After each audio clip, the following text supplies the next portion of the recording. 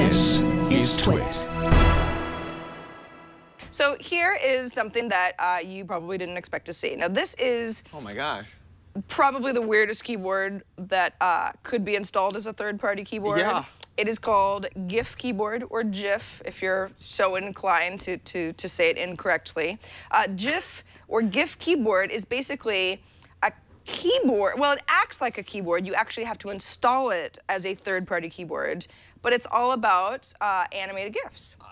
What? Yeah, so, okay, so here is, you have the little global icon here, That's which is how you switch between. Exactly, Right. you switch between keyboards. So I'll go ahead and leave that alone for a second.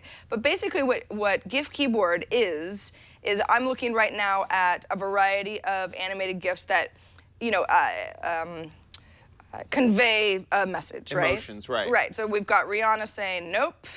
Now, I've just clicked on that particular animated GIF. And so now you're in like a subsection. Yeah, basically now I have a bunch of other options of things that are animated ways to say no. The cat, I want the cat. You with want the shaky cat head. saying no, no, no? Yeah, All right, yeah. so you go ahead and hold, copy GIF. I also have the opportunity to either paste the link, copy a video, or save to the camera Which roll. makes sense, because Right. on different things, like on chats and stuff, you can paste something directly in.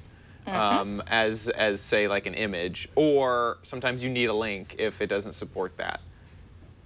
Correct. And which app are you in right now? This looks like Notes. Yeah, this is Notes. There There you it go. goes. Yeah. So you could paste an image directly into Notes. Exactly. Now, what's cool about it is that there's a couple like weird things about animated GIFs, right? First of all, sometimes it's hard to copy and paste them. You know, you like want something to be animated, and then you put it in a note in messages, but it's a static image. Right. So this is not only discovery, but it's just a really easy way to copy and paste something that's actually going to move the way that you think it is. So this is kind of neat. So you've got I've got like recent animated GIFs that I have copied and pasted into whatever. You've got, basically these are a variety of stuff to kind of get you started. For example, if I want to convey tears, I've got all sorts of options. Oh my gosh. You know? Oh yeah, a lot of tears, a lot of tears. Brian is loving that dough. Yeah, totally. Now this is actually kind of interesting. You've got hashtags for stuff like BuzzFeed or animals or Reddit. From these places. Exactly. Jenna Marbles has her own category. She's a YouTube star for anybody. Look at that. Tyler Oakley, who I don't know, but you do. Yeah, he's a YouTuber. Yeah, and then you've got a variety of animated GIFs that are trending. There's a little trending icon. It's kind of hard to see, but yeah, this is stuff that's obviously popular. The music icon is obviously music-based stuff, or you can go ahead and actually search for something. Like if I was going to, search for Minecraft, right?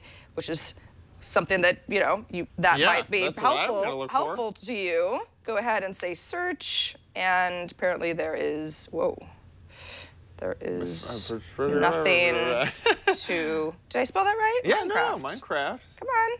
Maybe return? No? Oh, there we go. Oh, it was just took a tiny touch target. Oh, look at those. There's so many. Yeah, so I can say, please, give me something Minecraft related, and then you've got all these options.